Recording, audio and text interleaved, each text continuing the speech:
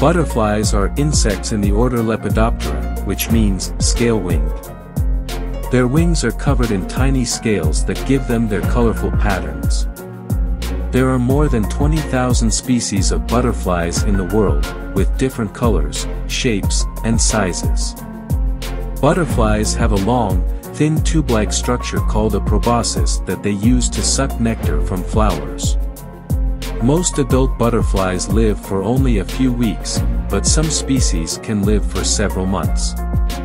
Butterflies can see ultraviolet light, which helps them find nectar and mates. Some butterflies, like the monarch butterfly, migrate long distances each year. The monarch butterfly can travel up to 3,000 miles during its migration. Butterflies are important pollinators and help to fertilize plants by carrying pollen from one flower to another. The largest butterfly in the world is the Queen Alexandra's birdwing butterfly, which can have a wingspan of up to 12 inches. The smallest butterfly in the world is the western pygmy blue butterfly, which has a wingspan of only half an inch. Butterflies go through a process called metamorphosis, which includes 4 stages: egg, larva, caterpillar, pupa, chrysalis, and adult butterfly.